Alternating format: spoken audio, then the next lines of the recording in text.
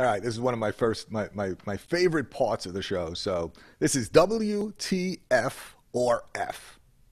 Weather time fudge or weather time fun. So you Right. get to choose. Do you want to talk about an extreme personal weather experience or and the impact on you, or a story about one of the most fun things you ever did in the type of year that it was in? So take your choice. Well, I'm going to do both. I'm going to do because I'm an interdisciplinary professor. I'm going to do both. Okay. So I live in Arlington, Virginia, which is 5 minutes from downtown DC, and it has lots of trees because we like tree canopy.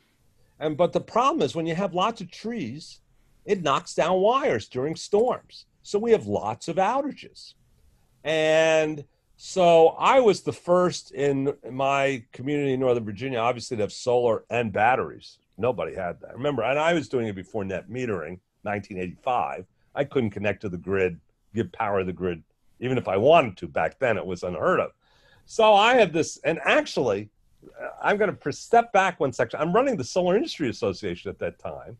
And when I bought my house in 84, I didn't realize all these trees would happen. And they built all our houses on stream beds, and I'd have my basement flooded.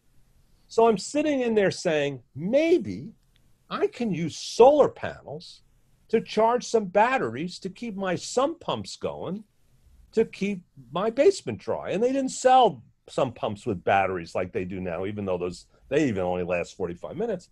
So I called Sandia National Labs and said, hey, can you guys help design? And I'll get the industry to give me some panels and I'll do this. And they did, and it worked.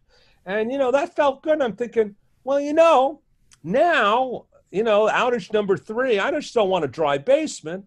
I like a little electronic ignition on my gas stove, and I like a little refrigeration and a couple of lights. How about that? So I did that. Well, that's like having opium, right? So then I went crazy, did the whole damn house. So when we have outages in my neighborhood and it's dark, gets dark, people start knocking on my door, my neighbors. And they come in and drink my single malt scotch and my bourbon. And they just come in my house. And of course, I have air conditioning and lighting and whatever. And I always have a few neighbors that actually dislike solar.